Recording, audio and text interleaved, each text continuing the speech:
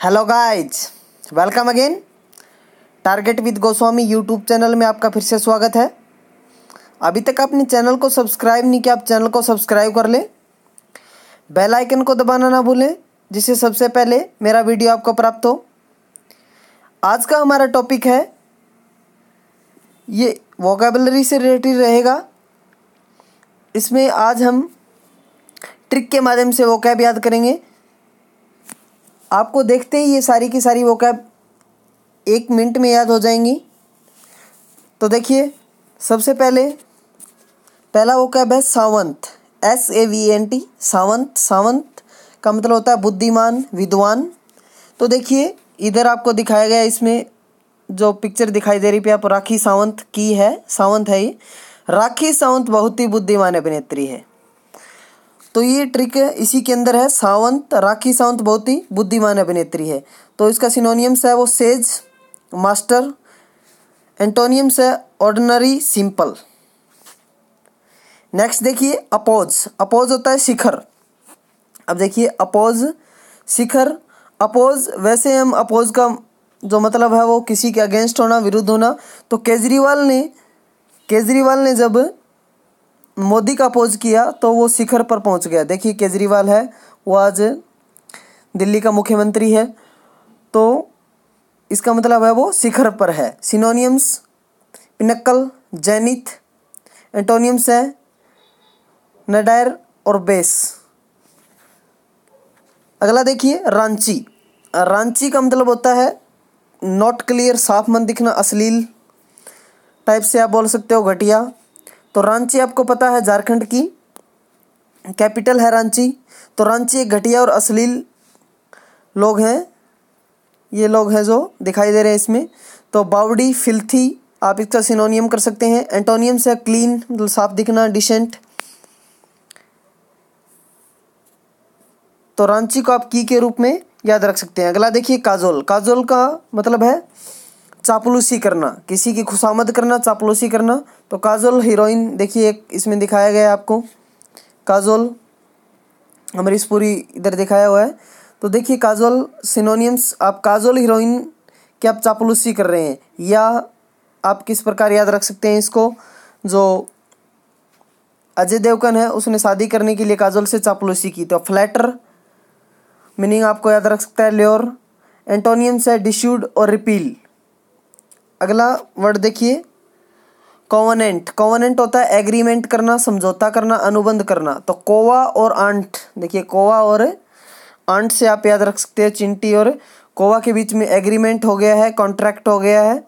एंटोनियम्स है वो आप रिफ्यूजल कर सकते हो और डिसएग्रीमेंट कर सकते हो। तो इनको use A convent to A charity sentence में भी आप यूज कर सकते हो इसका। अगला मीनिंग देखिए कैप्रिशियस। कैप्रिशियस होता है बहुत जल्दी बदलना।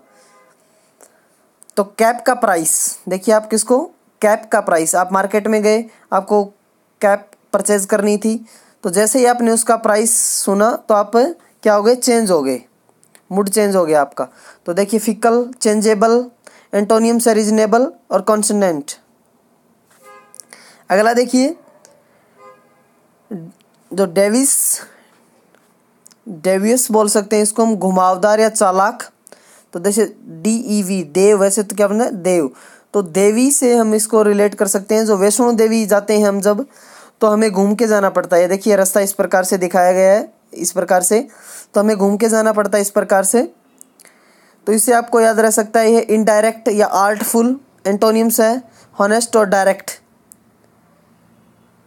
तो देखिए use A Davies root from airport.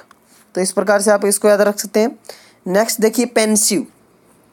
पेनसिव, तो शिव पता है आपको, शिव जो भगवान है। तो पेनसिव, पेन लेकर जब शिव बैठते हैं तो विचार मगन हो जाते हैं। तो इसका डीम, थिंकिंग, मतलब डीपली सोचना। एंटोनियम्स है नेग्लिजेंट और अनकेयरिंग। अगला देखिए एपेंसिव मूड, इसमें यूज कर सकते हैं आप। अगला देखिए पेंडेमोनियम। तो पेंडेमोनियम होता है कोलाहलपूर्ण, शोर मचाना ज़्यादा। तो पंडे और मुनि जब मंत्र का जाप करते हैं कोलापूर्ण, मतलब जब मंत्र बोले जाते हैं, ओम का जाप किया जाता है, तब पता है आपको शोर तो होता ही है।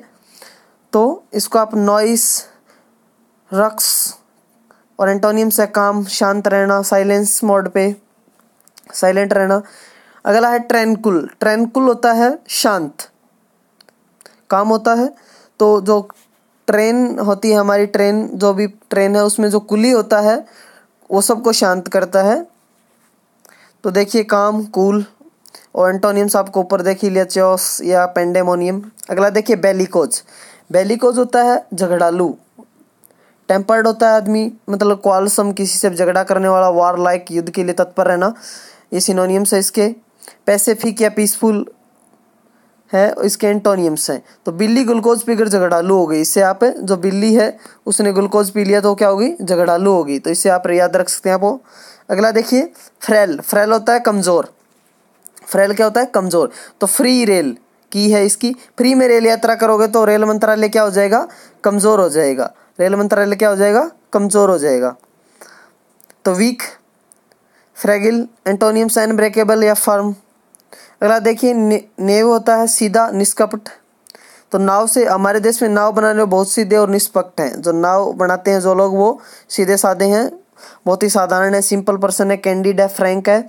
एंटोनियम्स इंटेलिजेंट से याद रख सकते हो आप। अगला है ग्रम्पी। अगला मीनिंग क्या है, ग्रम्पी होता है चिड़चिड़ा, तुक मिजाज, बात करते ही गले पड़ने वाला आदमी होता है। तो ग्रम्पी, ग्रम्पी, यदि आप गर्म चाय पियोगे तो आपका स्वभाव कैसा हो जाएगा, एकदम मूड चेंज हो जाएगा, गर्म चिड़चिड़ा स्वभाव हो जाएगा। तो सिनोनियम्स है श्योरली या ट्रैंक्लूट, ट्रूक्लूंट हो सकता है। एंटोनियम्स चेयरफुल और प्लीजेंट, एकदम खुश रहना। लास्ट मीनिंग हमारा एक्सटॉल। एक्सटॉल होता है प्रशंसा करना किसी की। एक्स्ट्रा टॉल, एक्स्ट्रा टॉल मतलब, एक्स्ट्रा टॉल मतलब लंबा। तो एक्स्ट्रा टॉल लोगों की सब लोग प्रशंसा करते हैं, जैसे अमिताभ बच्चन की सब लोग इंडस्ट्री में प्रशंसा करते हैं ना, तो इससे आप अपलाउड करना किसी की और प्रेज करना एंटोनियम्स है। कंडेम, निंदा करना, डेनाउंस। तो ये 15 वर्ड हैं, बहुत इंपॉर्टेंट है।